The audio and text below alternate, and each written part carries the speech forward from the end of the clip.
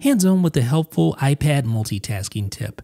Welcome to the Daily Quick Tip, daily tips in 60 seconds or less. When running multiple windows from the same application, such as Things, which I have here, I also have a couple of Carrot app windows, a couple of Notes app windows, Safari windows, etc., you're going to notice a little window icon next to the app with multiple windows.